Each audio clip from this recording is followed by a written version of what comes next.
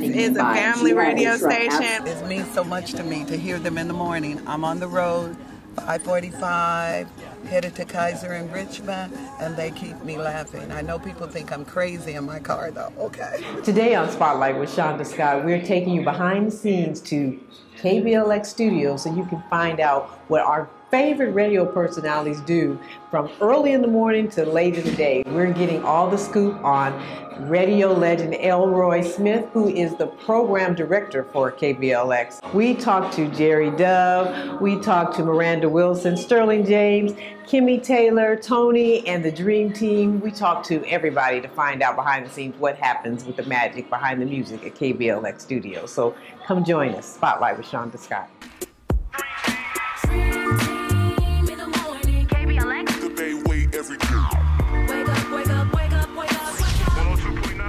So Kimmy, tell us, you've been here at KBLX, you were a producer, and now you're on-air personality. So what was that transition like for you, and you know, give us a little history of KBLX? Well, I've been with KBLX 17 years. That's what a lot of people don't know. I was the producer for 12 of those, and then, or 14 of those, I guess I should say. And then when the opportunity came and we knew that we were going to be revamping the morning show here, I put my name in the hat. So they get 2 for 1? Are you producing? Because we see you over here on the computer and on the air talking. Are you?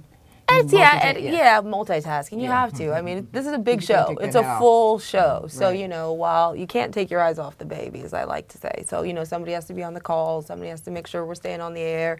You know, it's a living, breathing thing. Well, you have all this chemistry here, because like you woke up, I was like, I'm getting up, I'm a morning person, but I just was like, what is my energy like? As soon as we come in the room, it's just all this energy. So how did that whole chemistry come about? Because you never worked together, and then you were just thrown together, and automatically you just had like this, you know, on-air love affair. I think because he's a complete hybrid. You know, Tony Sco, he's a stand-up comedian, but he also has 17 years in radio. And we've just created our own subtle language with body language and things on the air where we just know who's going, but he's the quarterback of the show. And you came from Chicago, right? Yeah, I came from Chicago. Yeah, well, Elroy was here first, and then he brought me out here. The thing that makes us successful is our history in radio and our, you know, our experience. So it's all about professionalism. Right. So no matter what we're getting into, we know to keep it professional. And we just fell into place like Kimmy does. She edits the show. I'm the conductor, basically, to just keep everything on time to, you know, make sure everybody knows where we're going and what we're doing. And, you know, we come up with the discussions and things of that nature. And we just fell into it kind of quickly, and it just gets better. It's pretty cool to be able to come to another place and fall right into community service, because that's what we need to do. Yeah, and we need you, and we love you. You know, you're like our family. And then I love the behind the scenes, because some people who don't know your faces, when they know your voice, when they see your face, you feel like they can see you hug you. Oh, I've known them for years. Yeah. So we love KBLX, and we thank you for the behind the scenes. Oh. And we just, I mean, you're just like family to us. Absolutely, so. You are. And you know, KBLX has been here now pushing 39 years. You know, and the call letters have never changed, the formats never changed, so we are blessed, and it works both ways. Right. You know, it works both ways. I got to thank the Bay Area for just taking me in as their little rusty cousin. Right. From in Chicago, I just came here, I had no clothes, had a little bag of clothes, and y'all like, come on in, we're going to feed you and take care of you. So, thank you, Bay Area. Thank you. Well, thanks for the love, you all. Always. We'll cover the Bay Area with our Chicago connection. Now, how long you been in radio? Been in radio since '98. Oh, okay. Good. Wow. So yeah, fresh out of school, got an opportunity to come and do some production. I did the Dream Team theme song, and I did Antoine Davis theme song. Yeah, but you're like the mix master. Everybody has a theme song. I'm like, I want a theme song. This guy is probably one of the greatest music minds, production-wise, parodies, creativity out. Co-creator. Creator. So, I mean. Sterling has a theme song. So you write the music, then you lay it out on the computer, put the sound together. Put the lyrics together. So when the Dream Team theme started to take off here, and Antoine Davis's theme song, then the other stations in the building started inquiring, like, where are you getting this from? Who's doing this? Who's doing that? Right. Theme song. Right. And so the opportunity presented itself for me to come and do what I do for him for all the stations in the building. So what other stations are you working with? You work with KBLX, Intercom has a whole The Game, okay. Q102, K-Fox, and Coit. All the stations that's in this building, I do production and imaging for. Right. And it's amazing, like the themes become songs. Like, we can't go nowhere out in the street. When people see us, they don't be like, hey, Dream Team. They be like, Dream Team in the morning. So you'll be able to write mine now. You just kind of vibe a person and you like kind of come up with things. Yeah. That's right. We in the bay, was born and raised, Sterling James. I've been in radio for 32 years. That's amazing. Yes. So all the computer wasn't going on then? Oh, no. So how did you transition to the computer age and the social media? I mean, that's like, because that adds to your longevity if you can shift like that. I have a degree in recording arts. Okay. So signal processing, sound reinforcement, signal flow, technology, engineering to a degree. And I got that back in the 80s. So along with being a jock and being a voice and music and all of that, it is so important that you know the technology and that you stay with it and that you move with it. Social media is a whole nother thing, because that's a whole like moral compass that you kind of have to run with and follow and steer, and you need to be able to speak to your listeners but also stay true to yourself. And we are responsible for posting on social media like almost every half hour. So doing my radio show is always connected with the social media. It's always connected with the social media. If I'm talking about on the radio, it has to be on social media. If it's on social media and it's trending, I have to be talking about it on the radio. But the good thing about the internet too is now that brought you into our homes, physically. Like we see you, we heard your voice on the radio, but then when you see you, like we feel like you know you when we see you. So in the community, you all are like part of our family. That's what we were talking about KBLX. How it's just connected to the community in this way. Well, thank you. I hope so. It has made it a far more visual medium. It's not just an audio medium or audible medium. It's a trip because we've always been able to just kind of hide behind the scenes. Right. I don't wear makeup on the radio usually. It's like Shonda Scott's coming in. Got to put the gloss on. But yeah, I mean, I've always been part of the community. I was born and raised in the Bay Area. I've had my entire 32-year radio career here in the Bay Area. I'm in the community. I work in the community. I live in the community. I'm raising my daughter in the community. My husband's from the community. And so, yeah, to be able to take it from just being here where I serve you with the music and the giveaways to be able to actually, see and see more of our listeners one-on-one is a gift. Yes, we are so excited to have you back on air with the Gospel Sunday, Inspirational Sunday show. Just curious, what brought you back to KBLX? This show. Brought you to this show. Yeah, I had hung up my headphones. Right. After nearly 20 years. And Renelle, as well as I, had hung up our headphones and figured there was nothing else that would bring any excitement to us personally. Right. And when I heard one Sunday morning there was inspirational music on KBLX, but no host. No host. And I said, wow, well, that's interesting. And I made a few phone calls, inquired. No, there isn't a host, but they're looking for one. So that made me have to put together an air check. That's how we get gigs in this business. And I had the humility to do it because I had never done a show of this nature. But I had worked around the format, being around the old KDIA and K-Soul. I grew up listening to Sheila Robinson and a lot of different... Anyway, I thought about it, and I said, you know what? People need something on Sunday. They need to be inspired. And I personally had gone through a lot with my sister battling a terminal case of breast cancer, and my mom got very, very ill. And I knew what it meant to be at home on Sunday, wanted to get to worship and couldn't be there, but worshiping in your home. And music will help you get there. That's true. Anyway, the opportunity opened, and Elroy called me. I sent the air check, and within like 2 weeks, I got a phone call. And there was just a possibility, because he said he heard something in my voice. And I was like, wow, the seed is planted. Let God do the rest. Right. And Elroy is just amazing. Long story short, he said we wouldn't probably be able to do this show until January. I said, oh, okay. But in my heart, I said, all right. We got January. Right. Called like a week later, can you go on this Sunday? Yes. But there's no place like home. And there's no place like talking to the people that are very instrumental to making you who you are. Right. So Elroy, you know, it's like we're building something new. It's a bit different than the shows that I grew up listening to in that we're not preaching to you. We're not telling you how to live your life.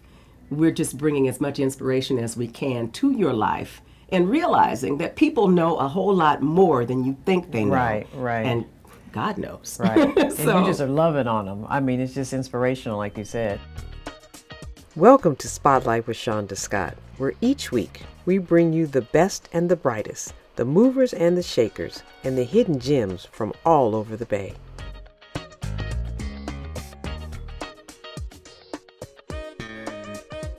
Let us shine a spotlight on your business. Sponsorship opportunities are available. For more information, visit us at spotlightwithshonda.tv. Favorite song on the radio. It's the Quiet Storm on the radio. So with the Quiet Storm, you know, I always say, you know, it's you know, grown, it's sexy, and it's sophisticated. And I really hold on to that sophistication piece because I thrive off of being a gentleman, not only to just women, but to men as well. You know, I open the door for my brothers if I need to, you know. And the Quiet Storm is a piece of me. It's a part of me. I live it. I don't even have to think about it. I wake up thinking about my show. Right. You know, I own it. And this is your passion. It's my passion, and I love to pass on my passion. And now you're here, the voice of the Quiet Storm. Yes, yes. So what is that like? Because you know, we were saying about KBLX, it's a big community organization, yes. And we feel like KBLX is part. Yes. We grew up on KBLX, you're part of our family. That's right. You know, multi-generations are listening to it. So what does that mean for you, like KBLX in the community? It's when they, you know, when Elroy Smith gave me the Quiet Storm, the weight on my shoulders, I felt it was going to be extremely heavy because traditionally this station was called the Quiet Storm. Yeah, people right. know it to be the Quiet Storm. So when I adopted the show, I made it my baby. I owned it. And my personality, I wanted it to shine. I wanted people to get to know me through not only the music, but through Facebook Live and also sharing my platform, you know, with other individuals who are doing huge things in the community. I didn't want to keep this to myself. I wanted to share it and give other people who are not recognized or who do not have a large platform to shine, you know, and that's been my goal, is to share this platform and make it more than just the music. Make it the people who request the music, who keeps this station alive. The community is a big part of what makes KBLX special to us in the Bay Area. Well, so just tell us more about like how you own that role and how you make that happen for the station. Well, I am the director of community affairs for all 5 of our stations, but I'm also the promotions director for KBLX. And KBLX is probably the most community-driven station of the 5. We call our listeners our family. Our family always wants to help each other. Anything that comes up in the East Bay, South Bay, any part of the Bay Area, we want to be there. Elroy and I wanted to do something to help out one of these major disasters that's happening, right? World, you know, pick one. Yeah. And so we decided, let's start with Houston and work our way east. And Kimmy had this great idea about collecting diapers. It was just an idea. I mean, I learned that the Red Cross doesn't supply diapers, nor does any disaster relief agency. You know, if you're on food stamps, they don't cover diapers. I'm like, this is the most basic need of any human being, you know. And like I said, anybody in a diaper is the most vulnerable person on the planet. So, like you said, I had an idea. The vision was to get a plane, but, you know, trucks are very, very, we can get trucks around here between the Port of Oakland. So I started calling around, and then I told Elroy, and I told Tony, and I told Jerry Dove, I'm like, well, what if we did this thing? And they believed in it. Right. You know, and they said, okay, Kim, it just took life. So, you know, once you're surrounded by people who all have their hearts in the right place, you know, that momentum was effortless. And the more people started talking about it, the more they believed in it. And it just grew and grew.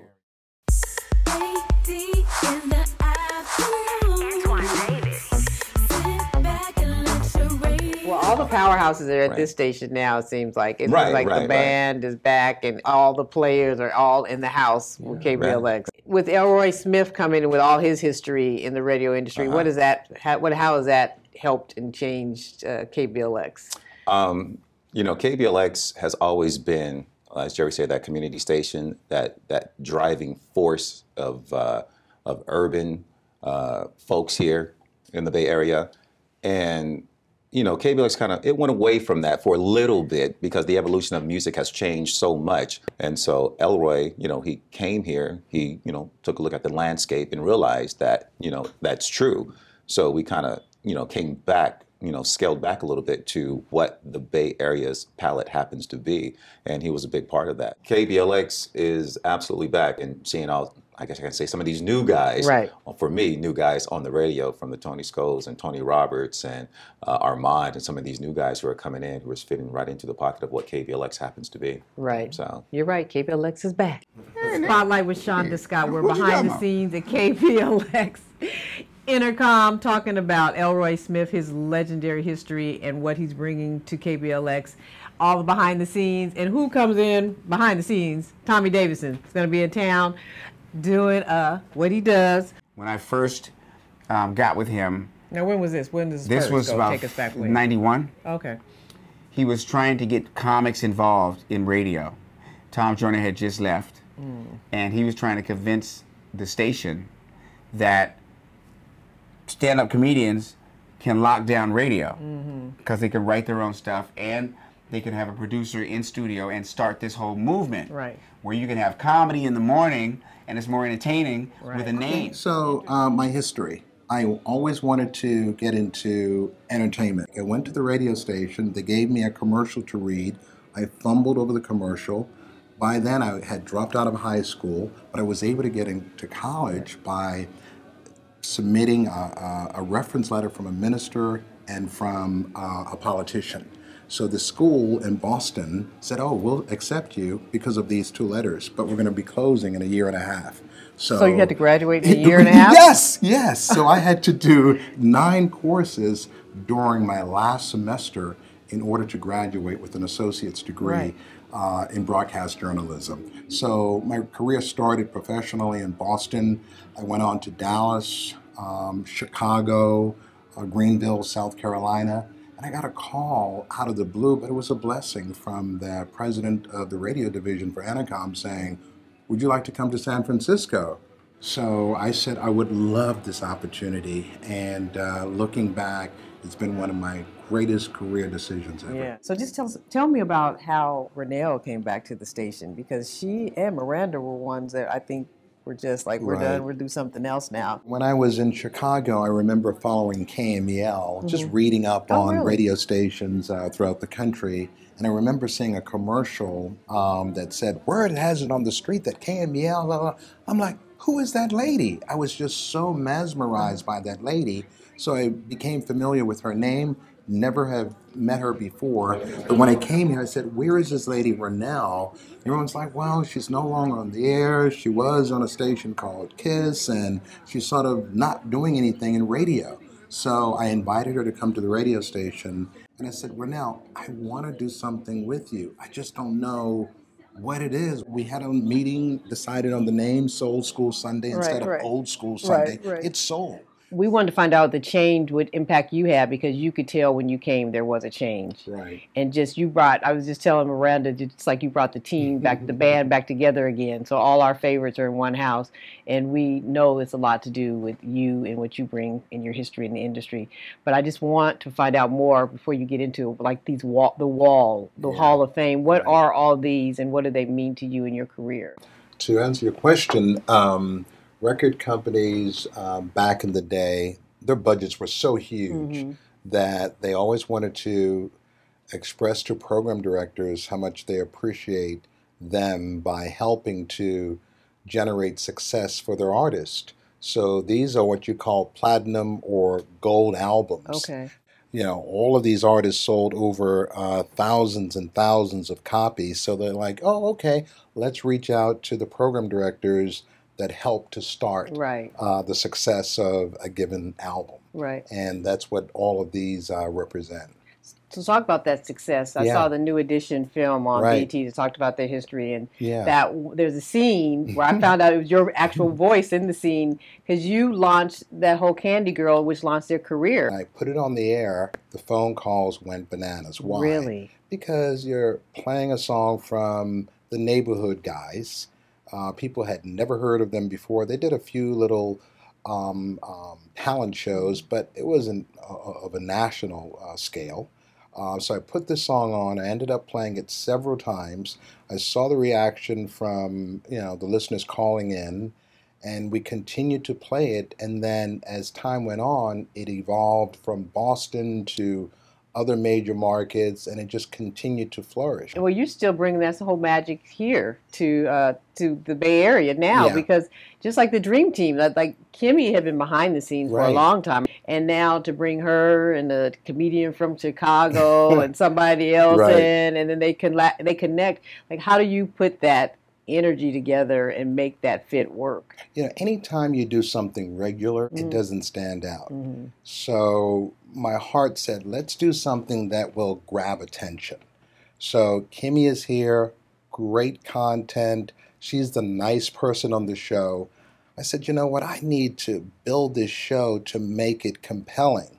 So we reached out to Tony Schofield in Chicago. He and I worked together in Chicago. I said, Tony, I need a quarterback to move this show. So I brought Tony in. Then, I need someone that's insane. So we reached out to Tony Roberts. So you have a quarterback, you have the insanity of Tony Roberts, then you have, the person of reason, which is Kimmy. And let's just go ahead and put it all together and see what happens. In addition to that, I said, we need something to mesmerize the listeners or a hook. So we had some jingles made. Oh, I was going to say, you even have theme music. Right. We love that. I said, I need something to go with this music, something that people will end up singing along to. The music, Dream Team in the morning, get up, Dream Team in the morning, wake up, wake up. I'm like, this is it. Everybody can play Luther Vandross. Everybody can play New Edition. Everybody can play Anita Baker. Right. But not everybody can entertain the way, the Dream Team entertained Sterling, Antoine, Amand. Right. So the personalities help to build the brand. Right. And that's been my whole mission. When people turn it on, I want them, of course, to enjoy the music. The music is the star. But at the same time, I want them to enjoy the personalities. And I want everybody, whether they are a part-timer, full-timer, to be a star on this radio station. You were the catalyst behind the radio show having a comic on their morning show. I was looking for a comedian. And we thought of Steve Harvey. This was for the afternoon show, and then my morning man that replaced Tom Joyner, Doug Banks, ended up going national. So I was losing all of these great people. So the big shift was the morning show. I said, let's do a comedian. I said, there's a guy, Steve Harvey, that we loved. And we put Steve on in the afternoon. So when the morning show opportunity came about, we offered Steve the opportunity to take it over. But I was interviewing various comedians, and Tommy Davidson was one of the comedians that was really, really high on my list as a finalist. But Steve ended up being being but that started a whole genre, really, a morning show with this comic and all this energy in the morning. So before we leave and wrap up, because we could talk to you forever because there's so many stories and so much information you have, but the daddy-daughter dance. We put the idea on the radio, and it just blew up. I remember my general manager, after it was over and done with, he really got emotional. He said, boy, what a great event. And it is a great event to bring father and daughter together. This is one of the things that KBLX believes in, not just playing music. We want to do community or events that connect family. KBLX means like home, the Bay Area. I've grown up listening to it, fell asleep listening to it, so, it's home. Stay linked in with us as you follow us on social media, Facebook, Twitter, and Instagram. And remember, #Spotlight with Shonda. How does Elroy fit in all that equation too? Because he knows the station kind of evolved in a different field. Elroy! Help us, we're hostages. No. We're here to get the scoop on Elroy. Save us, help us. The thing that I was equating him to is like a Bella Caroli or a Phil Jackson, where you are so good at what you do and you bring it out of us. You know, my level of being an on-air personality is just excelled in the time, and he brings it out of you. He constantly challenges you. There's no such thing as not getting better. When you're talking about Elroy Smith, I'm talking about, I never met a man that knows radio like he do. I mean, you think the preacher knows the Bible? Elroy knows radio. Elroy's knowledge of music and desire for music and to bring the right music to the people is so big. He leads with kindness. He leads with fairness. And one of the first things he said to me when he first got here was, "You're a star. I want all of you to know that you are stars." It's like working with a great conductor of an orchestra. He knows what the violins do. He knows what the veterans do. He knows what the youngsters can bring to it. He's the calm, you know. Everybody's hot, but he'll just relax and he says, you know, it'll be okay. Right. We're gonna get through this, you know. And that's what we need, right? You know, because that's the glue that connects all of you all exactly. together. And he wants us to all be stars.